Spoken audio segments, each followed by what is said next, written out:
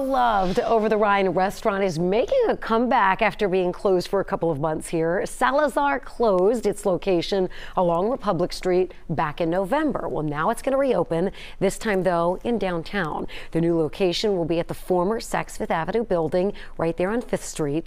We recently reported Paycor would be leasing the space as its new headquarters. We're told the new Salazar restaurant will be on the ground floor located below Paycor's headquarters. Salazar, by the way, is on track to open next spring.